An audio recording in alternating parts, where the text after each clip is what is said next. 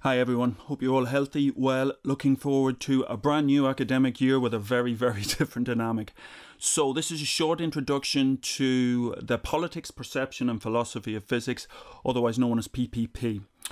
And one of the first things we're going to do is tease out this very famous statement from Feynman: science is the belief in the ignorance of experts. It gives us all a warm, cozy feeling inside because we're good scientists and we like to think everything is completely objective. There's no social dynamics, there's no influences, there's no biases. That's something we're really going to dissect in its entirety during the course of PPP. Okay, so these are some of the questions we're going to address in the module. But first of all, I need to point out that website right at the top, f34ppp.com. That's an externally facing website which complements the Moodle pages. And it's got all the course materials from last year and indeed from previous years, including lecture slides, including lecture video, including lecture audio, including examples of coursework and examples of feedback and examples of SET questionnaires and SEM module feedback and our responses to all of that. So you can glean a lot about PPP from that website.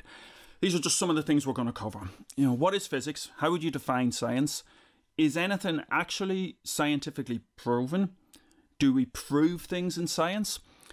Do advances in science proceed as some would claim, including in particular Thomas Kuhn, through these, you have normal science and you have this massive paradigm shift and everything's changed and we move on to something new? Must the theory be falsifiable? That's Popper. Are most scientific papers wrong? That's a title of a very famous paper from about 15 years ago. Why would somebody say that? And is there any credence in that? We'll talk about peer review. We'll talk about the interface between science and politics, sort of in both directions. One, in terms of when politicians claim they want evidence-based policy, do they really want evidence-based policy? And how do we feed in the science and how do we influence with the science? And vice versa, when scientists are considering the funding landscape and government is considering how it's going to fund scientists, how does that whole dynamic work? How does that influence science? How does that, in concert with peer review, influence the direction of science? One thing I'd really like to focus on this year, which is why I got that death of expertise and that very scary quote up there, is let's consider the rise of misinformation and pseudoscience and what social media is doing to the credibility of science and scientists.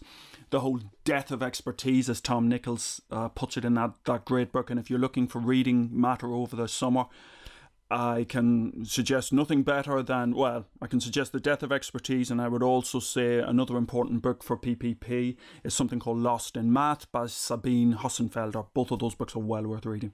It's going to be a mixture of lectures, seminars, discussion groups and panels, as it has been in previous years. However, it's going to be very different this year because of social distancing, etc. And one thing we're going to do is have a lot of sessions, probably via Zoom, and particularly using or exploiting the Zoom breakout feature, which is a really neat feature in terms of we can set up the entire class and then we can have breakout sessions where we break up into groups of 10 to 12, say. Typically, somewhere between 40 and 50 do the module each year. So we can break that up into, say, 4 or 5 groups, and those groups can discuss and debate and then feed back to the entire class. Let's see, it's going to be an interesting experiment for all of us.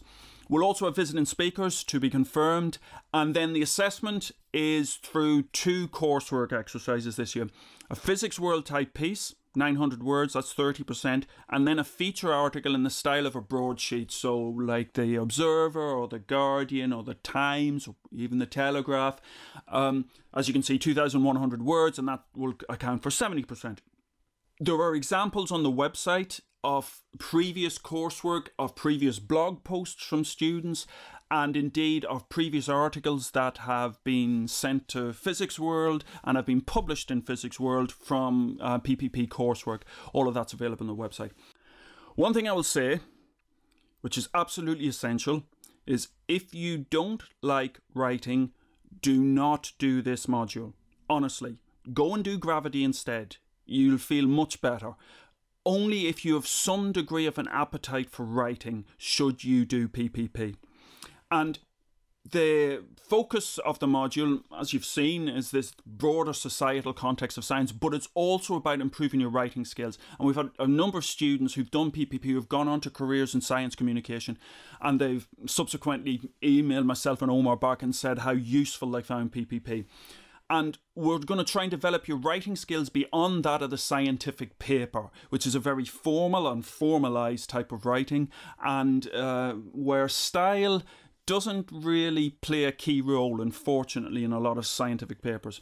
But if you're writing for a wider audience, you need to find a voice, you need to find cadence and timbre, and you need to be able to communicate effectively and engagingly. This is a great example. This sentence is 5 words. Here are 5 more words. 5-word sentences are fine, but several together are monotonous. Listen to what is happening. The writing is getting boring. The sound of it drones. It's like a stuck record. The ear demands some variety. This next bit is beautiful. Now listen. I vary the sentence length and I create music. Music. The writing sings. It has a pleasant rhythm, a lilt, a harmony. I use short sentences and I use sentences of medium length. And sometimes, when I am sure the reader is rested, I will engage him or her with a sentence of considerable length, a sentence that burns with energy and builds with all the impetus of a crescendo, the roll of the drums, the crash of the cymbals, sounds that say, listen to this, it is important. I'll leave you with this. Compare and contrast. This next thing is taken from a wonderful book, the autobiography of Leon Lederman, who was the guy that coined the term the God particle. Don't think it's easy to supervise some 50 graduate students. For one thing, one must read their papers. Listen to one of my best students begin his thesis. This field of physics is so virginal that no human eyeball has ever set foot in it. I will leave you with that. Thanks for listening. I look forward to working with you all in the new academic year. Keep well until then. I will see you in September. Bye.